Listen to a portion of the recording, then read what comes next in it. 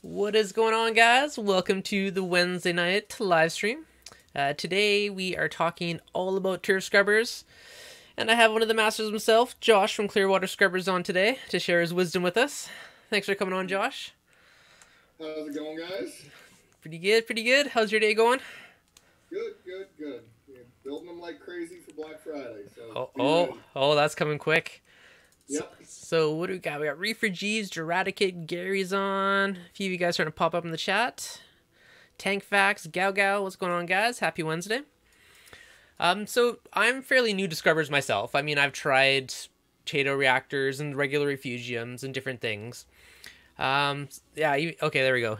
Inventory King, looking forward. I'm debating what to get. Okay, so first question. Someone that's never used a turf scrubber before, what is the main advantage, or why would someone want to swap to one over a regular refugium? The main advantage is that they are 5 to 6 times more efficient at removing nutrients than any other macroalgae you're going to find. Chaeto, Caulerpa, red, fern, whatever you want to use. They're far more efficient at that. Two, you get the benefits of a CO2 scrubber in it with the oxygen exchange falling down the screen. Three, it's a much smaller footprint than anything that you will need. Basically, we're going to be releasing a line of sumps, but basically your sump isn't going to need to be near as large anymore, other than for water evaporation on that. Yep. Fourth, it improves your water quality all the way around because it takes the place of so many other things. Carbon, GFO, bio balls, or bio pellets, I should say. Any of that mechanical filtration on that. And it also will increase the health of your fish. Okay, awesome. So lots of really good benefits.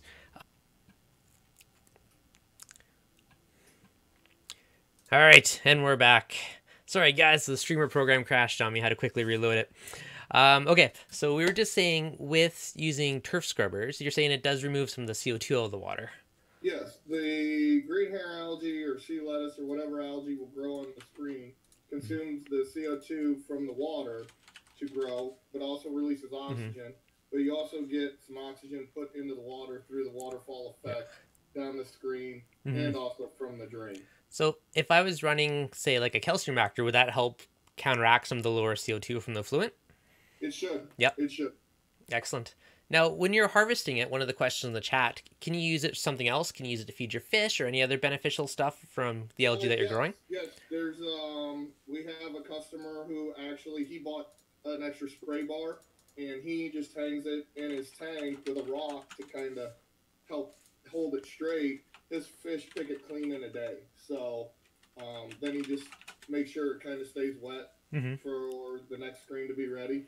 Swaps them out. Oh, nice. You don't have to buy an extra screen. You can scrape it, harvest it, feed it wet like that, or you could even dry it out. If you dry it out, it's going to stink because there's a lot of living bacteria, pods in there, everything else. So as you're drying it out, all that stuff's going to die. It's going to create a pretty good stink. Yep. No, that's fair. No, that's awesome. Hey, free fish food's a nice little bonus from it.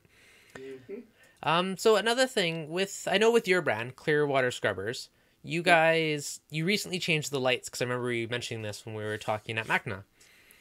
So what's the certain thing? Like, this was done for better growth? Is it more of a plant lighting that you swapped to? Fill me in. We partnered with SB Reef Lights on it. Mike over at SB Reef Lights, he redesigned our light spectrum on it. What it did was we changed to 2 spectrums of red, so we have 640 nanometers and 660 nanometers of red. And then we have 2 spectrums of blue on there now, of 420 and 450. Basically what that does is it covers the prime growing areas of both chlorophyll A and B. Versus our old lights only had 1 spectrum of each. So it only had like 450 blue and 660 red, I believe. But the quality of the lights, the quality of the drivers, the quality of the LEDs, far better than what we were using originally, so that is why we switched lights. Okay, awesome. His volume is low. Give me 2 secs here. They're saying your audio is a bit low. That's probably on my end, so give me 2 secs. Desktop audio. There we go. say something for a sec? Good. Test. All right, perfect. I think we're good to go now. Okay.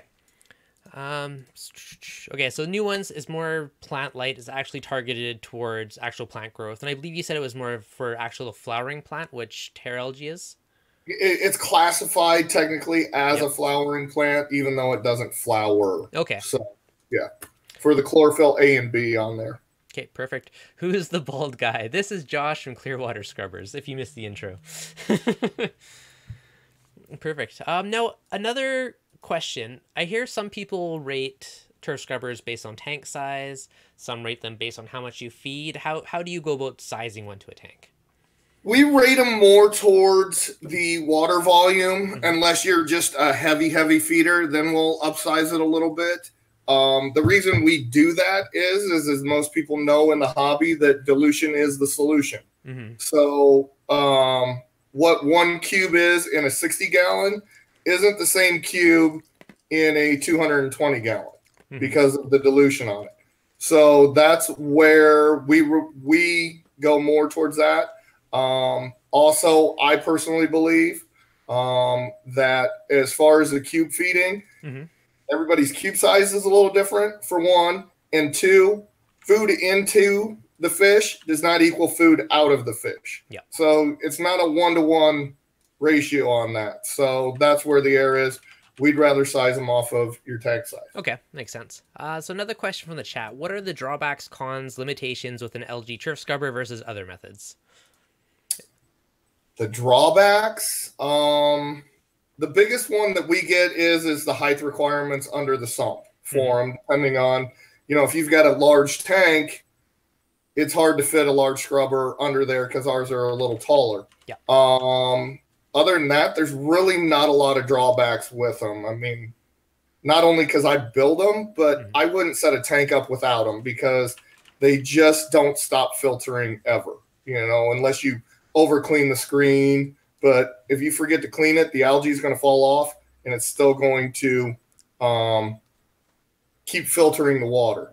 The other methods, most of the things I hear about Chaeto reactors and that I've seen is they grow great for 1, 2, 3 months, and then they stop growing, or they start growing hair algae into them, and basically you've just got a turf scrubber in a cylinder.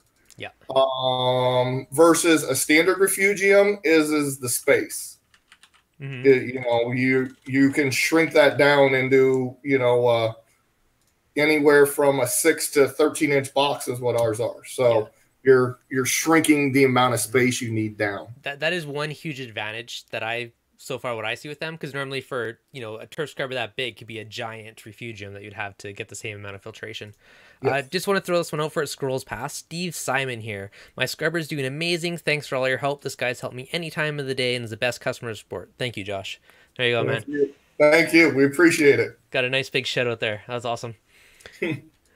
So a question. So one drawback someone's saying about iron dosing. I know some of that Pax Vellum, some of those, they want you to dose an iron supplement so you don't hit that wall of Chaeto growth. Is that thing relevant for turf scrubbers? Do they need any supplementation over time? I don't know, and I can't answer that. I would say yes, but on my personal system, granted mine's only fish only right now just because I don't have the time to keep up with corals. But I haven't done a water change on it in 18 months. You would think by then it would depleted all of the iron out of there, and mine still grows like mad. So I have had some people, where their growth has slowed down and they dose some iron back in, and it took back off again to where it was. So yes, the algae does use some iron to it. Do you need to dose it? If you're using a Triton or Red Sea or Aquaforce or something like that, it's already in there. So you don't need to do another iron supplement. So it's likely in some form of trace elements, or if you're doing water changes, it's in those nutrients anyways. Yeah. Okay. So a couple of people were saying the whole thing about pods, and there's also about 5 other comments that say they have lots of pods growing on their screen. So that doesn't really seem to be a huge thing. No, it's taken a little time for that internet myth to disappear. Yeah, no, that's fair. So you just said, okay, you would never do another tank without one. If someone's setting up a brand new tank, is a turf scrubber something you'd want to put on right away, or is it better to wait till the tank's more established, there's more nutrients, wait till the cycle's done maybe? What do you You recommend with want to that? wait for the tank to cycle before starting your turf scrubber. The algae will remove ammonia from it, so it will prevent your tank from cycling. You can have the water falling down the screen, but don't turn the lights on it. Okay. No, If that you makes got sense. to, but no, it won't. It won't allow your tank to properly cycle. Okay. Nope. Good to know. So definitely hold off anyone new with it. Now, when you are actually running one, do you want to run the light 24/7 or do you want it on a schedule? What I recommend for everybody is when they're starting their scrubber is run it 24/7 until their first harvest. You will be able to tell once the algae takes hold on that screen how much of a nutrient removal it's doing from your system. Okay. If it is overstripping your water, if you're running a full reef system and it's overstripping your water, then cut it back in hours or 4-hour increments, but don't run it less than 12 and 12. If you're running a fish only system, fish don't care if the water is too clean, so run it the whole time. Okay. So good to know. So basically only turn it down if you're stripping it too much. Yep. Okay. Or just feed more. Fish will be happy. Yeah. Or dump a bunch of food in. Yeah. Okay. Perfect. No, it's a good one. What else did I have for common questions on this? So light hours. I mean, really, you can run it 12 hours. You can run it anywhere from 12 to 24 hours, right? You said not less than 12. Correct. Okay. Depending on your nutrient levels and your feeding and everything else.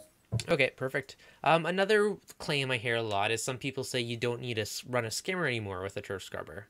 Have you tried running with or without one, or any input on that one? I have customers that do it on a full reef system. I don't recommend it on a fish only or a fowler system. There's nothing in a fowler system to remove those dissolved solids. I was just at Bulk Reef Supply last week. Zach there, who's the new, he brings in all the new items. He's been running his tank for 3 years with no skimmer, just an turf scrubber on it. His corals had their feeders out during the day, which most people normally you won't see that. We're going to be testing that. We've got Charlie Gregory and Dr. Ken Simmons testing one of our units to find out what is actually in the sludge of your skimmer. So all the good stuff that the skimmer's pulling out versus the health of the tank just running a scrubber only. That'll be interesting. To answer your question, on a reef system, yes, you can remove it because the corals will use everything that's free floating in the water as food. On a fish only or fowler system, no, keep your skimmer on there. Okay, no, that's a good way to look at it. Perfect. Yep. Now, so algae will so a skimmer breaks down your organics in the water. And now once that breakdown's further, that's essentially what the algae feeds off of, right? Is that? Yeah, the skimmer removes your dissolved solids out of the water, whereas the scrubber's not going to remove them till they're part of the nitrogen cycle. But as soon as they're broke down, it's going to start using them to grow the algae. So, and it's far more efficient than a skimmer would be on that. Okay, no, that's awesome. Brilliant, Josh. There you go. Some good comments there. Some Marine Depot's in here too. They're loving it. So Marine Depot, I believe, sells your scrubbers now. Yes, they do. Oh. Yes, they do. Awesome. Good to see. So if someone is new, they just picked up a scrubber, is there anything they have to do to break it in or anything special with it? Or they just throw in the tank, plug it in, and they're good to go? Just get it set up above the water line, above your full line of your sump, and hook the water up to it, turn the lights on, get the flow dialed in, and let it be. Okay. Don't mess with it. Now, is there a certain thing of flow with it? Just cover the screen, or is there a certain recommendation per scrubber? What I recommend to everybody to get optimal flow, the gallons per hour we put on there, but what I recommend to everybody is turn it up to where it's shooting off the side of the screen towards your emergency drain. Okay, that means once it's shooting sideways off the screen, you have too much flow. Dial it back to where it's just not shooting off the edge of that screen anymore. So don't be alarmed that the whole screen will not be covered with water. Water finds the path of least resistance. Yep. As the algae starts to take hold, it will fill back in on those unused portions of the screen. Okay, excellent. So ReefDudes was asking, do you make a hang on the glass type? No, we don't. Okay. Ours are all waterfall. We are going to. I'm not a big fan of the hang on the glass ones, any of those submerged air bubble ones, because they don't grow hair algae. Most of the time, they grow slime. That is everything I've seen. Okay. Plus, there's the chance of something rusting because you usually have to have magnets or something to attach it to. Okay.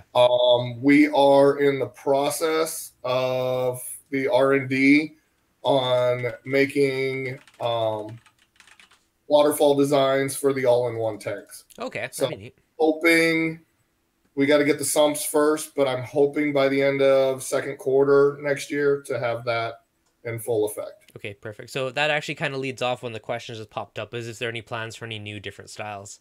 So all-in-one add-ons? We're going to try to get the all-in-ones. So the big thing on that is being able to block the water off and getting the correct flow rate down the screen. Now, would this be like in a Red Sea or Innovative Marine? They'd fit in a chamber back there? How would that... Yeah, basically, I haven't seen the IMs. I talked to JBJ at Magna. Basically, it would be the water's going to fall down into your return chamber, and we'll block it off so that it has to go down that slot. Okay, nice. There'll be a screen side and a bypass side for them, and some sort of grow light that will attach to the back glass. Whether that's theirs or something we designed, we haven't worked that out. No, very cool. That's nice to have those options for smaller tanks as well. Yep. Kind of already answered this one, but the question was, what's your point of view on scaling the tank size opposed to food input?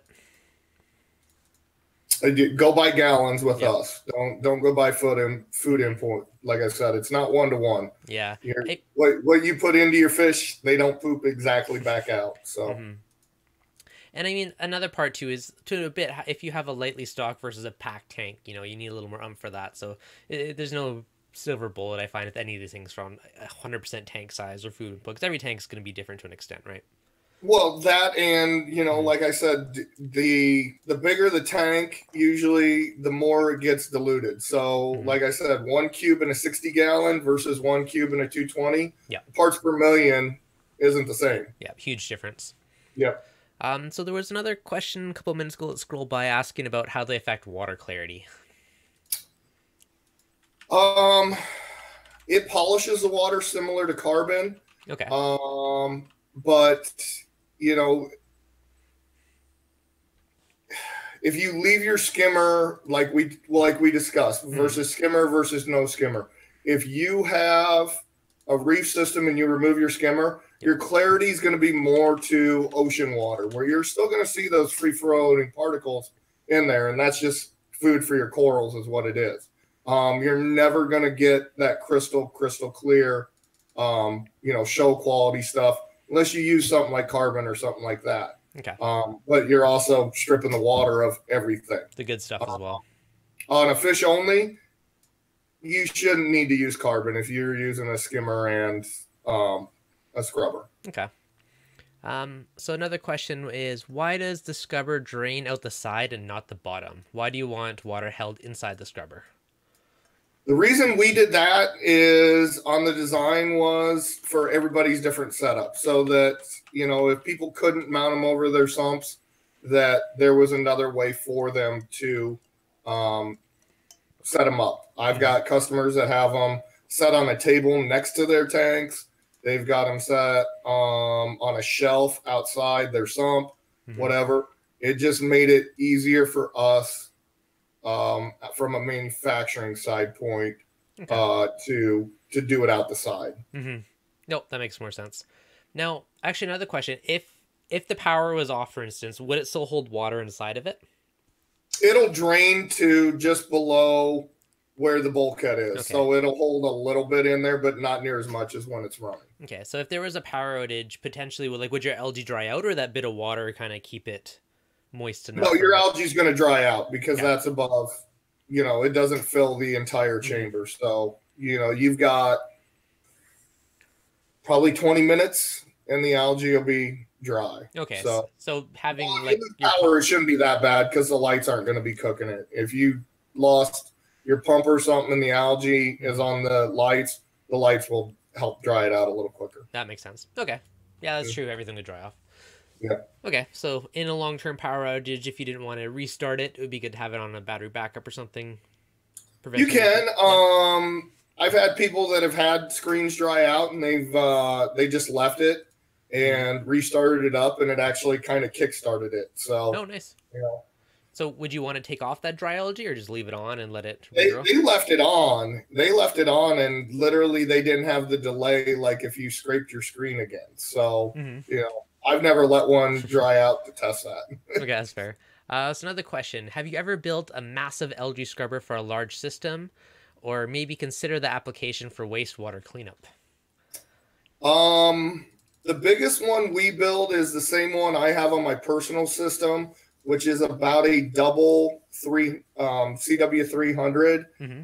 We don't like getting the pipe much longer than about like 28 inches, just due to the decrease in flow as you get further out.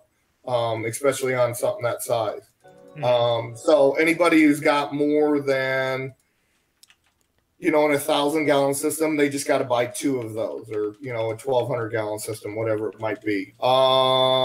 As far as commercial wastewater stuff like that, I have seen some where they're in a big cylinder, like a 4-foot cylinder, that it's got arms kind of, and they do them like that. But no, I haven't. We haven't sized them up for that. That would be pretty tough. Yeah, that's fair. Let's throw a quick shout out, Ed. Thank you so much for the super chat, buddy. Much appreciated. Very kind of you. One of the other comments just went by. They're just saying if it does dry out, you can put clear wrap over it. We'll keep it alive for a really long time. Similar to a paintbrush. Yeah. Oh yeah, that's true. Good point on that one. Ryan again. Thank you very much. Someone says quarantine your macros. Other fish disease. So apparently they say it's a benefit because you're not going to necessarily take in stuff that has diseases or potential pests in it. Chaeto from another system, another benefit someone was saying. Does an algae scrubber remove nitrates? Yes. That's the first thing it removes. Yep. When nitrates more than phosphates are real tough to break down. So. One thing to note actually is if you want to remove nitrates, you also need a bit of phosphates. I'm assuming that is how it is with carbon dosing and other stuff, that Redfield ratio. So if you have 0 phosphates, does it still grow and remove nitrates, or do you need to have those nutrients in order for it to grow? I can't honestly answer that. I would assume it would still grow. The only stuff I have is anecdotal from people that have tested it, but they always have phosphates, some sort of phosphates in their system. Okay. So unless they're running just an absurd amount of GFO, a GFO reactor to get that way down, but you don't even want that because then your corals are going to be all shriveled up too. Yep. No. So yeah, 0 of anything's bad. You never want 0. Nope. On screen chat is frozen. Oh, so it is. Here, I'm just gonna kill the screen chat. How much noise do the scrubbers make? You're gonna get a little splashing sound with a new one, just because there's nothing to slow the water down coming down the screen. But it should be less than what your skimmer produces most of the time, as far as that, or a drain into your sump. Okay. Occasionally, you'll get a surging of your drain pipe. You can either put a T into that or just play with it a little bit. We don't recommend gluing them in unless you're going to externally mount them. But glue them in and get that air out of there, and that'll stop the surge. Okay. And then they're almost silent. Okay, awesome. So is it better to feed one off a drain pipe or off of its own pump? Off of a return, off its own pump. Okay. Or manifold it off your return. Don't plumb them into the drain. You're not going to get consistent flow. Okay. And then you still got to plumb in a bypass because you have to be able to shut the water off when you need to clean the screen. Okay. No, that makes sense. Perfect. So another question was asking about larger ones. So say if a public aquarium wanted one, is there an option to go big with one? Like I said, the biggest we do right now is basically a double 300, which would handle anywhere from 1,000 to 1,500 gallons, depending on stocking, feeding, stuff like that. To get any bigger than that, we'd have to really research that on that. But the problem is like I said, the further out you get when you start cutting those slots like we do in the screen is that first screen is just going to get blasted with water, where the last screen isn't going to get the correct flow rates. Okay. So that's why, I mean, they might have to buy more than one or something, but we can work with them on that. Okay. So it's an option, daisy chain them. You can do a few different options. Tina was asking, does it come with a pump? Do you need your own pump? No, you'll need your own pump. Okay. No, we don't supply the pump, so that's why. Yeah, so... Oh, excuse me. We give the people options. Some people don't like to use another pump, and they manifold it off their returns. I like using DC pumps because they're easy to dial in, and once they're dialed in, all you do is press the feed button to clean the screen, and it should take you no more than 5 minutes to clean the screen and get it right back in. So nice and quick and easy. Yep. And then I know this is going to be very variable, but one question people I've seen asked a few times is how often do you need to maintain it or to clean it? Usually after the first harvest, it usually takes, I say 4 to 6 weeks to get that first growth on there. We've had it as fast as 14 to 21 days. But usually it's every 10 to 14 days. 10 to 14. So every 2 weeks. That's not bad. Yeah. Okay. Yeah. Less maintenance than your skimmer. Perfect. Less maintenance is always a big thing. So speaking of less maintenance, another big claim I hear a lot is people saying that you don't need water changes or greatly reduces water changes having a turf scrubber. Yes. Yeah. Yes. The only way you're going to get away with doing that is to have a dosing system set up, unless you're running a fish-only tank. If you're running a fish-only tank, scrubber, skimmer, top-off water, RODI, don't use tap. But you don't really need to change it on a fish-only system because it's removing all the nitrates and phosphates out of the water. Okay. On a reef system, yes, as long as you have a dosing regiment set up to replace those trace elements, calcium, alkalinity, magnesium, and the trace elements that your corals are consuming, you can almost cut your water changes to nil. Okay, awesome. So another question came up, can you connect it to a calcium reactor? So the flow out of a calcium reactor is very low, like it's a drip compared to the sheet of water you want running down a turf scrubber. No. So you could put the fluent line, feeding into the pump so it runs through it, but you wouldn't really directly connect it. No, yeah. You'd never get enough flow for your screen to grow correctly. Yeah. And that's the two biggest things, flow and lighting. So if your flow's too low or your flow's too high, you're always going to get slime on that screen. It's finding that butter zone, and that's where the hair algae will grow. So if there's too much flow, you actually get a slime on it as well? Yeah, you'll get a slime on it, or you won't get hardly any growth because you're just blasting everything off of it. So that's just because it doesn't have a chance to attach to it, it's getting pushed away? Kind of. It doesn't have a chance to pull the nutrients out. Okay. What I've found on my personal scrubber is once you get it dialed in and you get that first harvest out of the way, and there's hair algae stuck in the holes on the screen there, is you can put a lot of flow to them and they'll still grow. Yeah. You can put a lot of flow to them and they'll still grow. Not that I recommend doing it. Keep it where it needs to be, but it's possible. But you got to get that initial growth started on the screen. Then you can play around with it a bit more. Okay, perfect. Yep. So Mark was saying scrubbers can make it hit 0 if you run it 24/7. Yeah, if it's ever pulling too much, just reduce the time your light on. It's a really easy way to regulate it. Yeah, don't cut the water, but cut the light. Yep, exactly. By feeding effluent, yeah. So if you put your effluent line from your calcium reactor to the intake pump that's running your scrubber, it's going to help remove some of that CO2 and stuff from it. I mean, that's the only way you'd really connect it. You're also asking about connecting to like a Pax Bellum. Same thing. All you're doing is adding that water so it's in the same chamber as the algae, which will absorb a bit of CO2. You So could, or just dump it into the chamber where your pump for your scrubber is. yeah, pretty much all works out the same. Yeah. Perfect. Just making sure I didn't skip any other questions. So, if people want to learn more about the Clearwater Scrubbers, where can they find you? You can go to our website, www.clearwaterscrubbers.com. You can find out reviews and any other information you need from any of our distributors. Marine Depot, Bulk Reef Supply, Aquarium Specialty, Aqua Cave.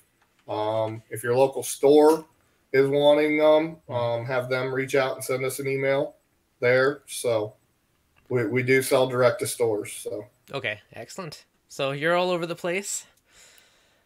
yes, we are. We're the only manufacturer distributed by the big boys, and there's a reason for it.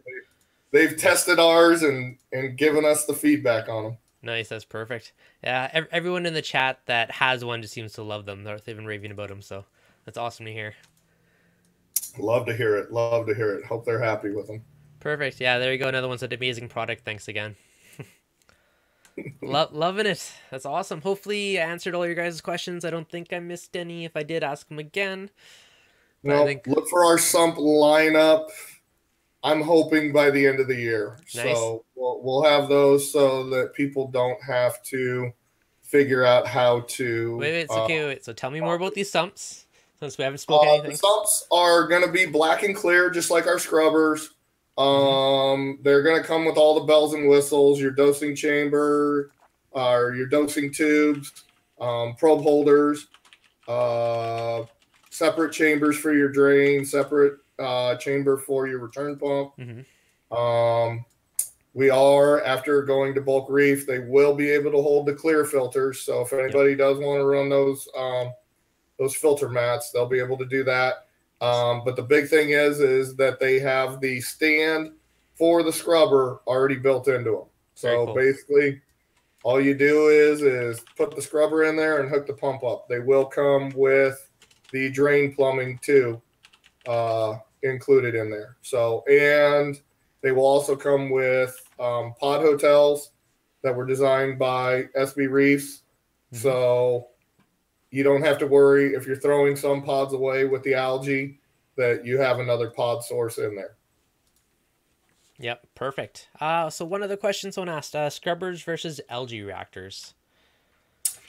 Scrubber's more efficient. It's never going to quit growing like the algae reactors. That's the big thing I hear from the people that have algae reactors is they work great for a couple months and then they quit growing. So or they start growing hair algae and you get all nasty inside.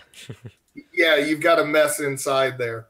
Okay. So the scrubber's far more efficient. It's going to remove the nutrients far faster. Okay. Algae reactors are a little smaller, but the scrubber's way better at doing it. Far better. And a pretty small package considering how much it pulls out. So Tino's asking, what size would you recommend for a 75-gallon tank? That's our CW50. That's exactly what we designed those for. The 60 to 90 cube range in there. Perfect. 0. Yeah, a lot of people are talking about dialing back their skimmer with it as well. Yeah. So definitely. We'll have testing hopefully by Wrap Orlando done on that. They're going to get going on that. So we'll have definitive answers on that. Perfect. I'm gonna have to pull you on again once you get all those testing results. That'll be kind of cool to see. I'm very excited to get that, and I'm very thankful that they stepped up and wanted to do that for us. So I can't thank those guys enough to do it, just because we don't have the time. You guys out there are killing us, and we couldn't be happier with the amount of units we're selling. But I want some scientific data to back that up. Oh, that's awesome. Well, hit me up when you get that, because I'd love to have you back on to talk about what all you found. That'd be awesome. Definitely. Perfect. Well, I think hopefully we caught all the comments and all the questions in there. Yeah, so someone was just mentioning about plumbing it to your overflow. It's more recommended to have it on its own pump, just so you can fine tune and control it more. And most people eventually won't run them 24/7. Yeah, usually you can run it 24 hours a day. There'll come a point where it'll probably work too well and you'll want to tone your light down a bit. And earlier we said you want at least 12 hours. I mean, reverse tank schedule if you do need to tone it down. But I mean, if you still have nutrients you want to get rid of, I mean, leave that light up high. Yep. And you'll find pretty quickly that exact amount of hours you want it, and then it pretty much stays there. You're not going to get an up and down with it where it's sucking more, consuming more nutrients at one point than it is at another. It will leave it pretty much right there. Okay, perfect. Awesome. Thanks so much for coming on today, Josh. I appreciate it. Thank you, guys. If you have any questions, other than that, you can always email us at sales@clearwaterscrubbers.com. Perfect. And I will make sure I put that link in the description after the video. Awesome. Okay, awesome. Thanks so much for coming on. Thanks, guys. Have a good night. Thanks.